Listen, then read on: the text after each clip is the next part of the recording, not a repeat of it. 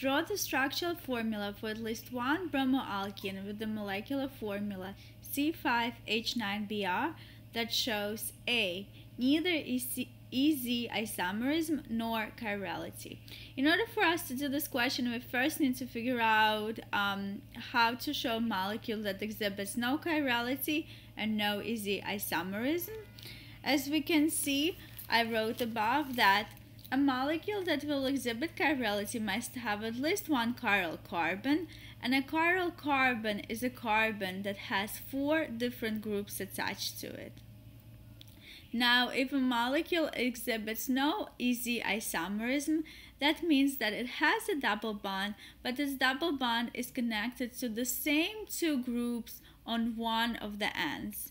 And the easiest way to draw a molecule with no easy isomerism is to just put the double bond simply at the very end, because that way it will be attached to 2 hydrogens and it will not exhibit easy isomerism. So what we can do right now is we can try drawing A. Okay, we have 5 carbons, so let's say we have a 5 carbon chain, 1, 2, 3, 4, and 5. And then we're going to put our bromine. I will put it at this end. That way, this carbon is not a chiral carbon since it's attached to 2 hydrogens. And the rest of the carbons are not chiral either because they're attached to 2 or 3 hydrogens. And we will also put a double bond, and I'm going to go ahead and put this double bond at the end, which means that it will not exhibit easy isomerism because on this end, on the left end of the double bond, it is attached to 2 hydrogens. And if one end is attached to exactly the same 2 atoms or groups, then we cannot do easy on that molecule. So this double bond does not exhibit easy because we put it at the end, it's attached to 2 hydrogens. And this molecule also has no chiral carbons, so it is not chiral, it cannot exhibit chirality. So that's our A. Let's go ahead and do B. For B, it says that the molecule has to show easy isomerism but not chirality. So what we can do is we can draw our molecule again. 1, 2, 3, 4, 5, and we will put Br at the end again so that there is no carbon attached to 4 different groups. But this time we are going to put double bond, for example, here. And by the way, there are many different possible answers for this kind of problem because we could have put our double bond to the right as well.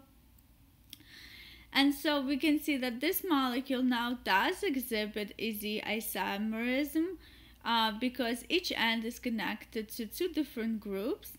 On the left, this end is connected to a hydrogen and a methyl group, and here we are connected to a hydrogen and a methyl group as well. And since the group's on the opposite side, this is actually E. But we don't have to say which one it is, we just have to show the molecule that fits criteria for B. Let's go ahead and go to C. So for C, we're asked to draw the molecule that does have chirality, but it does not have easy isomerism. Well, we said the easiest way to get rid of easy isomerism is to put the double bond at the end.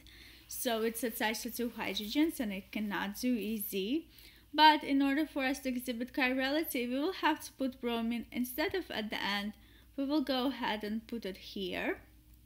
And so we can see that this carbon is a chiral carbon because it has a bromine, a hydrogen, and the left group and the right group are different because on the left we have a double bond and on the right we do not. Therefore, this molecule does not exhibit easy but does exhibit chirality because it has a chiral center. And let's go to part D. Both chirality and easy isomerism need to be exhibited.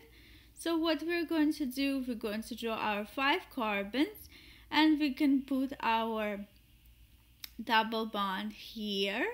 Sorry, my double bond is a little crooked, but we know that this double bond will be able to exhibit easy isomerism, and we will go ahead and put our bromine on this carbon, and this carbon will be a chiral center because it's connected to bromine, hydrogen, methyl on one end, and a big group on the other end, so it is a chiral carbon.